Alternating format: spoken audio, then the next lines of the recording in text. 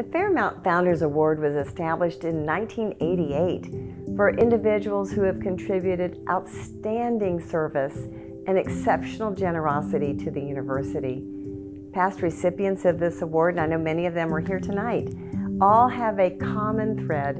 They unconditionally share their time, their talent, and their resources to help our students and the greater WSU community thrive. Pam and Alex do that.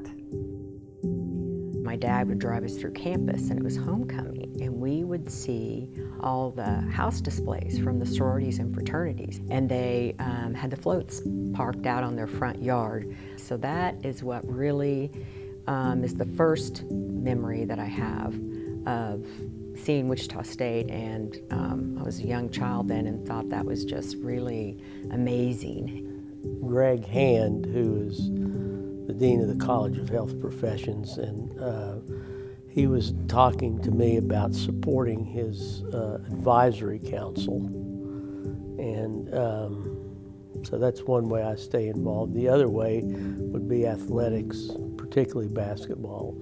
I'm a basketball fanatic. Well, I know the AMARs are big fans of the student athlete here at Wichita State. They donate a lot of their resources to help the product here at Wichita State, and that's the student. Athletes is one thing, but when you support the mission and what Wichita State's about, that clearly gives an advantage to students here because they have the best resources in the country to obtain that goal, and that's to get a degree and to get hired post-college. Wichita State is very fortunate to have people like the AMARs that will step up and help out whenever they're needed.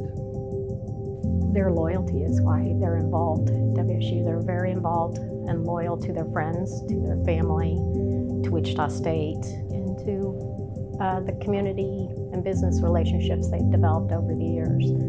They're very loyal people, and they're just great people. Their commitment stands out in so many ways. Pam, of course, is chair of the advisory board for the College of Health Professions, and Alex has spent many hours also working with that task force, that advisory board, in providing his expertise.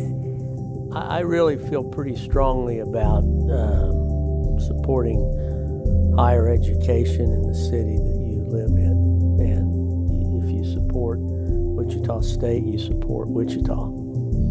Since I went to WSU for undergrad, and I have a fondness, a soft place in my heart for it. It's near and dear, and I'd like to see it continue to flourish. You can get whatever experience you'd like to have, that you can still have the same feel of a small town university as well as a large town university, that you have opportunities to be involved with Greek life on campus, but you also have an opportunity to be involved with different programs where you can go out and actually see what's going on. If I could say one thing to the AMARs, it would simply be thank you. The two of them obviously come and support Shocker athletes at different events, but you see them all the time on Wichita State's campus, whether it's at different charity events, different boards. They're just tremendous people, and they dedicate their time to those different things. Pam and Alex, you both are so loved by the greater Shocker community, and we are thrilled that you are this year's Fairmount Founders Award recipients. Congratulations, and go Shocks.